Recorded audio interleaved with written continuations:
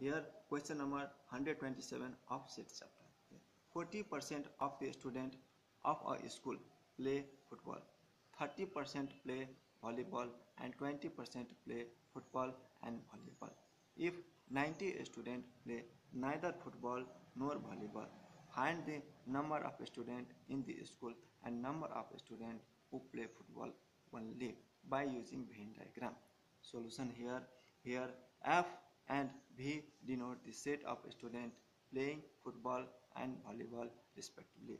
Then an F is equal to 40% and V is equal to 30% and F intersection V is equal to 20%. And F union C complement is equal to 90 and U is equal to 100%.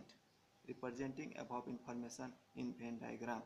From Venn diagram, N F union V is equal to 20% plus 20% plus 10% is equal to 50%. And F union V complement is equal to NU minus and F union V. 100% minus 50% is equal to 50%.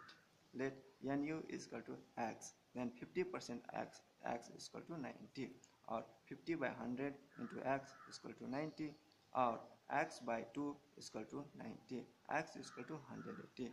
Thus, number of students in the school is 180. Again, and only F is equal to 20% of NU is equal to 20 by 100 into 180 is equal to 36. Thus, number of students who play only football is 36. This also given in Venn diagram here. NU is equal to 100%.